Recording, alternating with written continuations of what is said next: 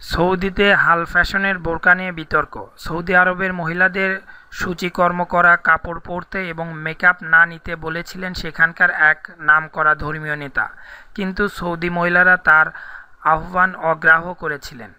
Saudi ধর্মীয় নেতা মোহাম্মদ আল-রাফে মহিলাদের এমব্রয়ডারি বা সূচিকর্ম করা আবায়া বা বোরকা না পরার জন্য এই পরামর্শ দেন। সৌদি মহিলারা যে আবায়া পরেন তাতে মুখ, হাত এবং পা ছাড়া পুরো শরীর ঢাকা থাকে। বিভিন্ন রঙে এবং হালকা ফ্যাশনে অনেক আবায়া সৌদি আরবের মহিলাদের পরতে দেখা যায়। কারুকাজ করা হলো ফ্যাশনের বোরকার কদর বাড়ছে। কিন্তু মোহাম্মদ আল-রাফে গত রবিবার টুইটারে এক পোস্টে বলেন, হে কন্যারা, এমন আবায়া তোমরা কিনবে না যেটাতে অনেক সাজসজ্জা আছে, এবং তোমাদের প্রতি অনুরোধ, কোনো মেকআপ ব্যবহার করো না। কিন্তু তার এই ডাক অগ্রাহ্য করে উল্টো অনেক মহিলা তাদের আবায়া পরা ছবি টুইটারে পোস্ট করে জানতে চায় তাদের কেমন লাগছে।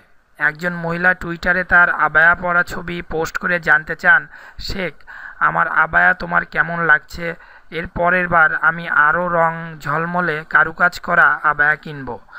তবে মোহাম্মদ আল-রাফে সৌদি আরবে বেশ জনপ্রিয়। তার পোস্টটি রিটুইট করা হয় ৩১,০০০ বার। আরেকজন টুইট করেন, আমি আমার চমৎকার খোলামেলা আবায়ার ছবি শেয়ার করতে চাই।